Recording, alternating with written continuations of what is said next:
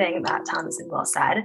Another thing is just to constantly be asking yourself if this is something you want, because after your end of your 9-10 weeks, you're not going to have that much time to decide if you want to return, if you want to recruit for something else. And so you don't want to leave not knowing fully what the job entails. So, make sure, like the panelists have said, in addition to just talking and networking with your fellow interns, also talk to the first years and see kind of like where their mind's at before the second years leave, which will usually happen midsummer. Get to know them, where they're heading, and if they're staying for a third year, or staying to be an associate, what kind of went into their decision process. And another thing, another person you want to network with is kind of your staffer over the summer. If you're in a group, like I was in like consumer retail, and I thought that was really important just because then I could make sure I was on different kinds of deals. So I could leave knowing if I saw myself in this group moving forward, and more importantly, if I saw myself at the bank.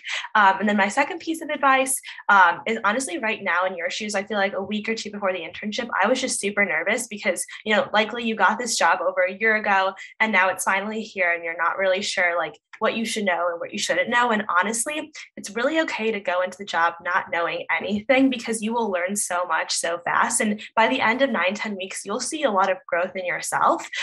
So if I were in your shoes right now, I would just start to keep up with the markets, subscribe to some daily newsletters if you haven't already, just kind of know what's going on in the world. And then if you have time, great if you want to get on PowerPoint, but even if you don't, like that'll be covered in training, and the bulk of your learning is while you're doing something. So there's only so much you can do to prepare. So right now, like the biggest thing you can do is just have a good attitude, because that's what will be taken into account, will be seen.